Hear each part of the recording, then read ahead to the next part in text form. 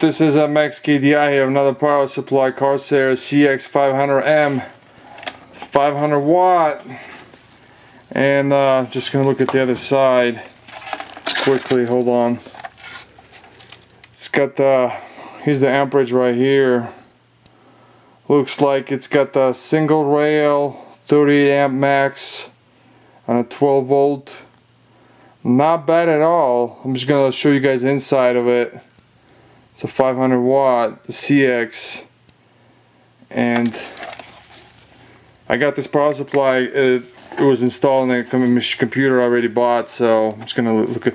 There's gonna be four screws right here. 1, 2, 3, and 4. Get the cover removed. I'm just gonna show you guys the inside of it. What kind of fan it has and what kind of.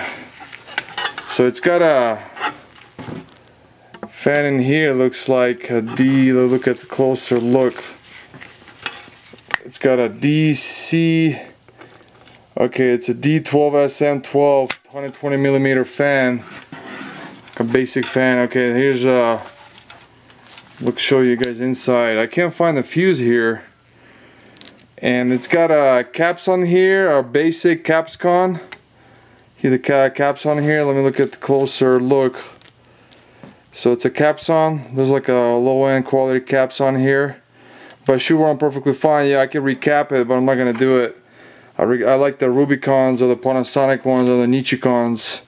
It's got the caps on here. Looks like capacitors. Looks like at the other one I can't see. The other one's the same thing, but I can't seem to find the fuse in here. That's weird. There's no fuse inside. So here's a stamp on here, Corsair. It's a 500 watt. Just shows you guys them doing a quick video. Thanks for watching. Bye.